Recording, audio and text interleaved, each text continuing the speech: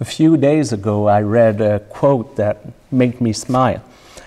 It says, "It's never too soon to give up hope." Never too soon to give up hope, yeah. These words also made me think about our human propensity to give up when we face obstacles or roadblocks. You probably went through the experience of belonging to a group that had an exciting new vision or proposing a new initiative, and when the idea encounters some initial resistance, someone will immediately say, well, it will never work. Why should we bother? Why should we make an effort if they will not even listen to us? You might have worked on a project that did not unfold as expected, and you have been told to trust the process. There's a way out of this. A solution will eventually come and emerge, that there's some light at the end of the tunnel, and someone will say, yeah, the light at the end of the tunnel is a train that will run over us. We're doomed. We better, give up when we still can do it. This sort of hopelessness can be very contagious. We might be truly convinced of the validity of our beliefs and aspiration, but at the same time, we're also influenced by the people and the society surrounding us. We can invest ourselves in the construction of a better world based on inclusivity, justice, peace. And then we turn on the TV and we're told over and again that we ought to be scared of stranger and the next tragedy can happen here at any time. We're told by our politicians that our system is broken. Even in our church, seems to be stuck with this narrative of decline and death of the church. And then, in front of all of this, we begin to wonder, is it possible that I'm wrong? If he and she and they all believe this, well, they cannot be all wrong. They must read the situation a little more accurately. They must be right. And we are sometimes tempted to give up, even if we still believe, even if we know that hopelessness is not the situation, even if we're hearing this little voice from inside inviting us to keep hope. Hopelessness plays an important part in today's reading from the Gospel according to Luke. The story of the death and raising of Lazarus is not necessarily the easiest one to understand. I will grant you this. Jesus and his disciple, the text tells us, were on the other side of the Jordan, outside of Judean territory. And over there, they receive a message from Martha and Mary of Bethany. They wrote, "Lazarus, your friend, our brother, is gravely ill." And surprisingly, Jesus responds to this disturbing news with apparent indifference. His answers feels like, whatever. And for 2 more days, Jesus hangs in the place where he was before finally deciding to go. And quite obviously in this text, the disciples don't want to follow their master back in Judea. They rapidly remind him what happened during his previous visit in Jerusalem just a few verses ago. The crowd tried to stone him. And for the disciple, those people were a lost cause. They will never listen to Jesus. They will never see the light. So why should he care or bother about them?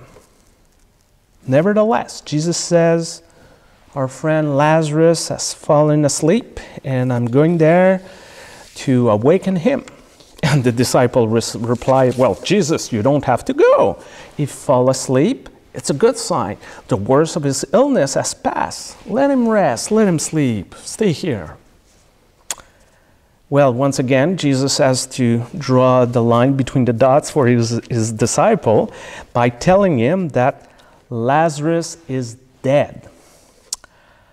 Well, the disciples surely believe that, okay, it's sad that Lazarus is dead, but since it's dead, what can Jesus do? So you can stay here. Eventually, Jesus has to put his feet down like so many parents, I guess, and says, okay, enough of this, we are going. And Thomas, probably speaking for the rest of the group, says, the master wants to go, so let us go with him and die with him, because there's no way this journey can end well. There's no hope that there will be another outcome, yippee-doo. So Jesus and the disciple eventually arrives at Bethany. He's welcomed by Martha and Mary, and both of them separately rebuked Jesus for his tardiness with passive-aggressive comments. Lord, if you have been here, my brother would not have died. But since you do not show up on time, well, I guess he's dead now. What's the point to have a powerful friend if you cannot get a little miracle once in a while? Maybe it's too much to ask. Jesus tried to comfort Mary by saying, your brother will rise again.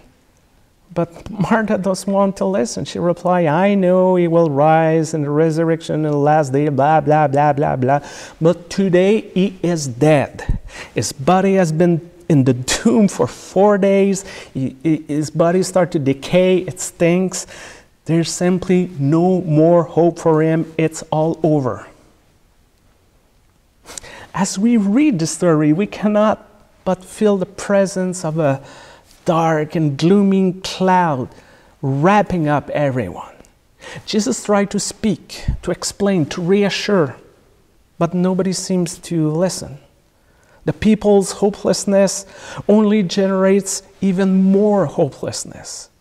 And to break this cycle, Jesus has to do something big, something that will catch the attention of everyone, something spectacular that will force all to understand that it's never too late. There's always hope.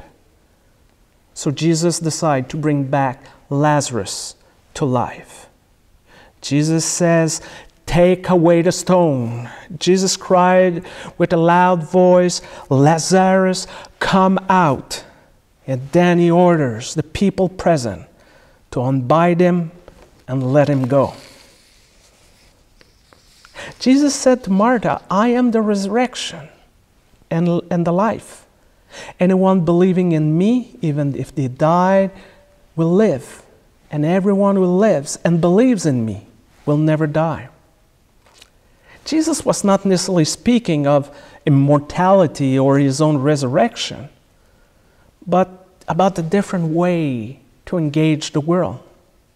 Through him, his disciples of all time have become convinced that brokenness, despair, death does not have to add the last word. Because of Jesus, we're still allowed to dream of a world based on equality, equity, mercy, justice, and peace. We know that when we struggle, when we face tragedy, when we reach the deepest point in our existence, we can still believe and hope, which is maybe the most irrational and unyielding of all emotions, a mystery that makes life bearable for those lost in a bewildering universe. After the raising of Lazarus, many came to believe in Jesus' message. And this powerful sign set off a chain of events leading eventually to Jesus' arrest and crucifixion. Jesus has become too dangerous for too many because hope is maybe the most powerful thing in the whole universe. With hope, our lives has meaning. With hope, nothing cannot stop us. With hope, nothing is impossible. With hope in our lives, we can continue our journey forever. This is the gift that Jesus gives us today. And for this, thanks be to God, and amen.